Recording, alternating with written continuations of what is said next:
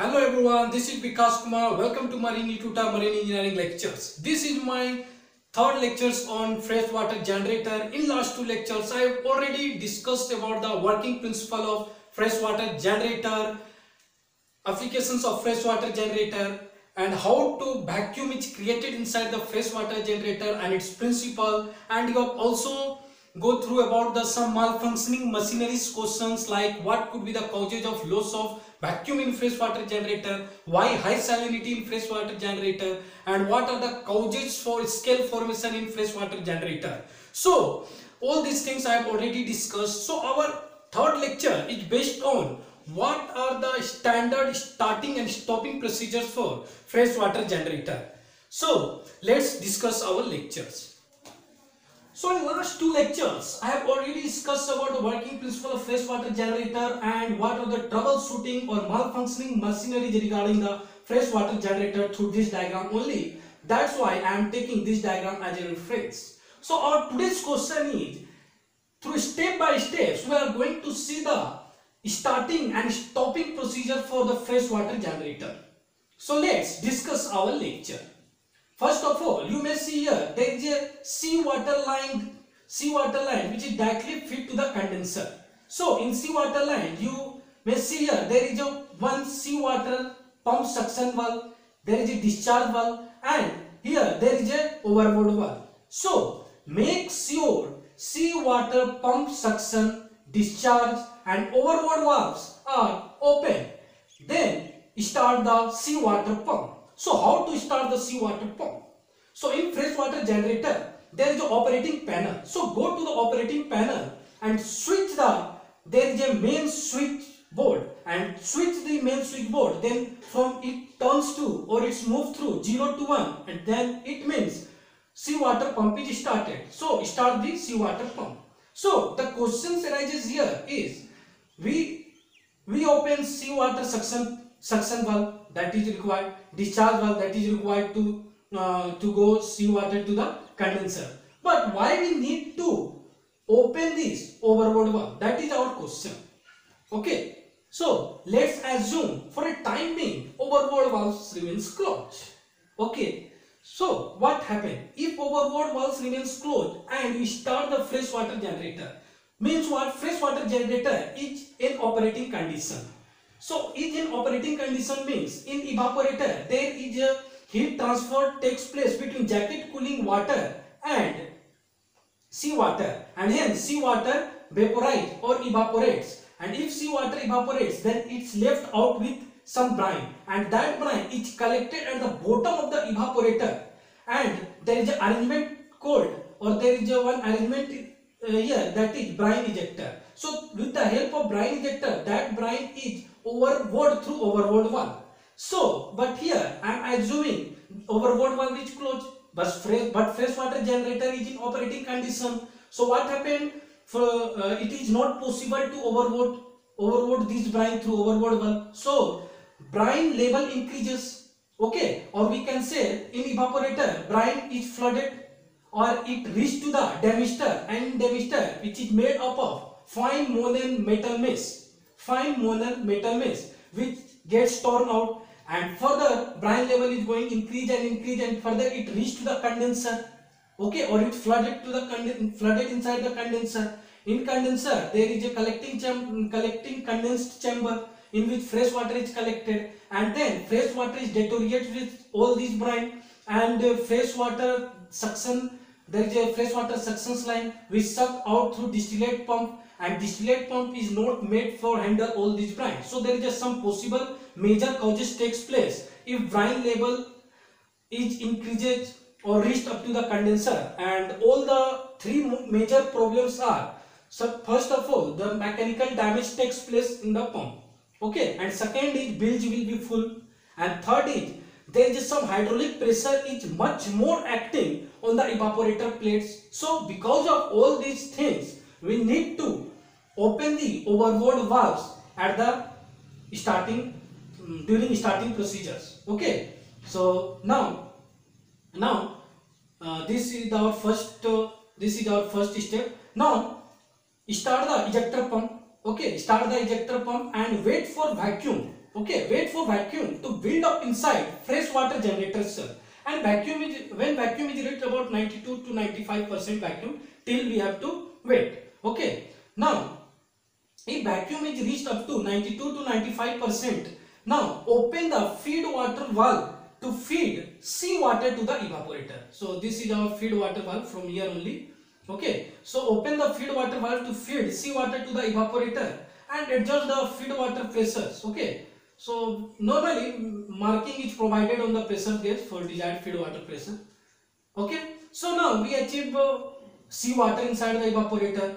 Okay, and we also created vacuum inside the evaporator. So we need some extra thing, that is heating media. So open main engine jacket cooling water inlet and outlet to the evaporator gradually. Mark my word, I say gradually. Okay, so open this valve and this valve. Okay, these two valves open for heating purpose. Okay, now our next step is, in operating panel there is a salinity alarm or there is a set alarm for salinity. So switch on the salinity alarm panel for measuring purity of the fresh water produced, and these alarms are both visual and audible alarm.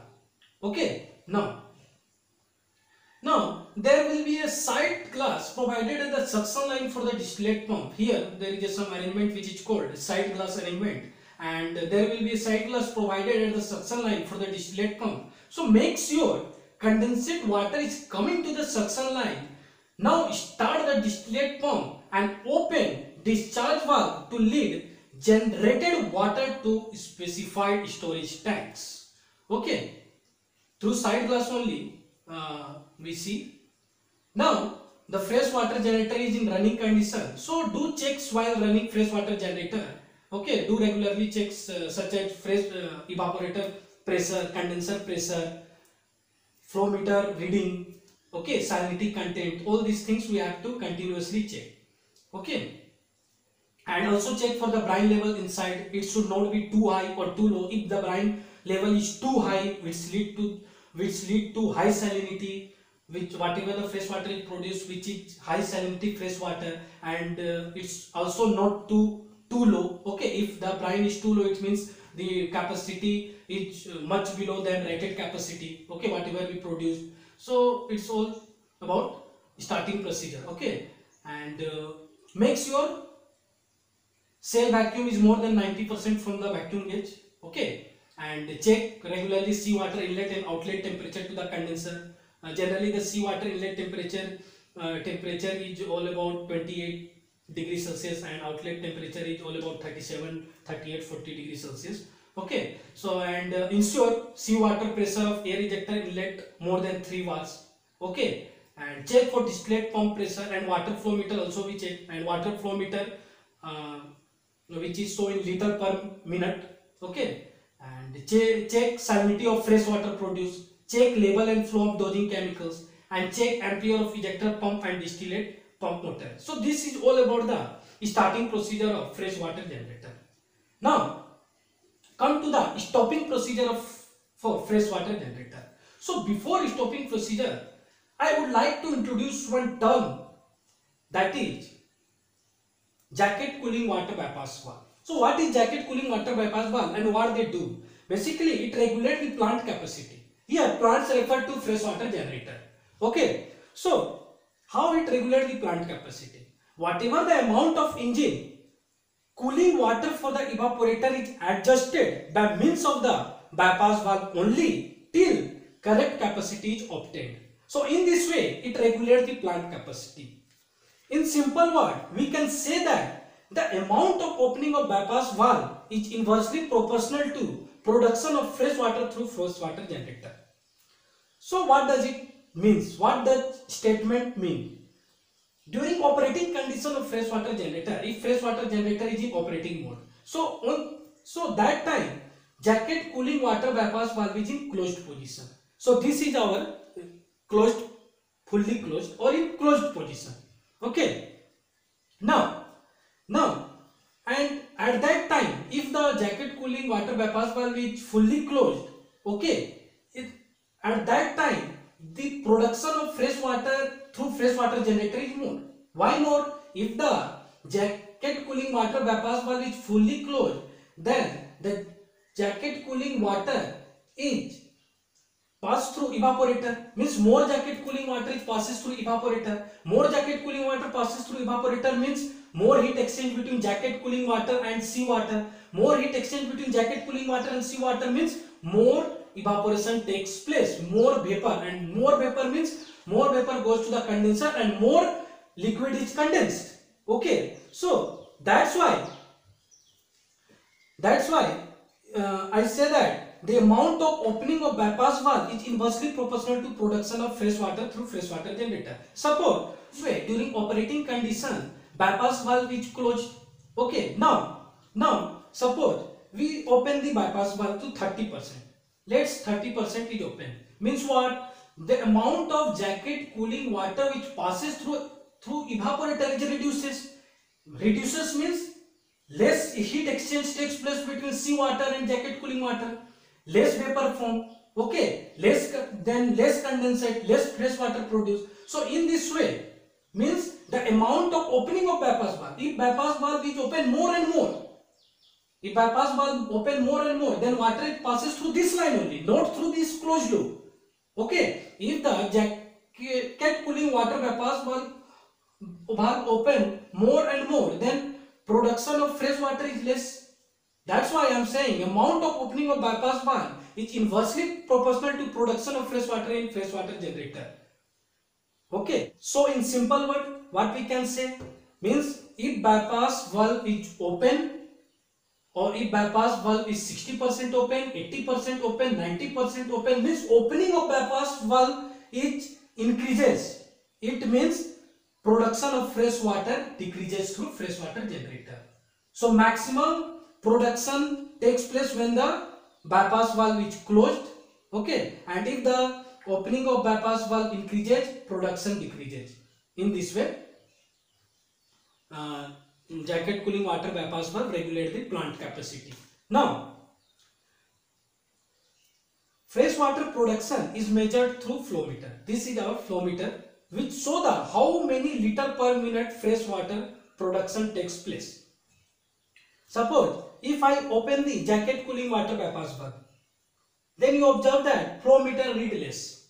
Okay, suppose there is a 30% opening of jacket cooling water valve takes place, and corresponding to 30% opening, if the flow meter reads 15 liter per minute.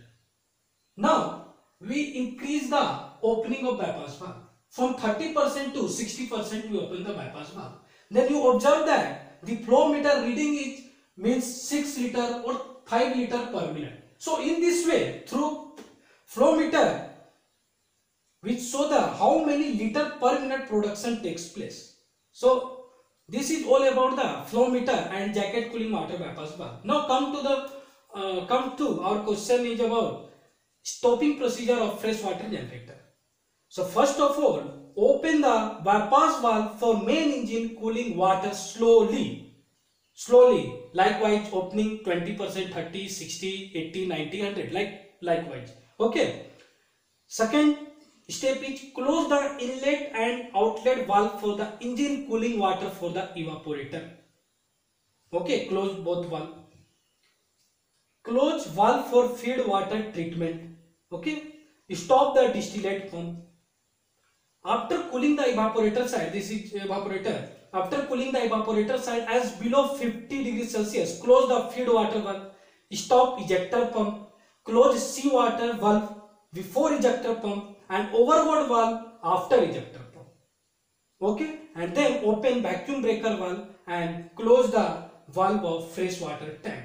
In this way, we successfully achieve the starting and stopping procedure of freshwater generator. This is all about the starting and stopping procedure of freshwater generator. Do like and subscribe my channel, and thank you for watching this video.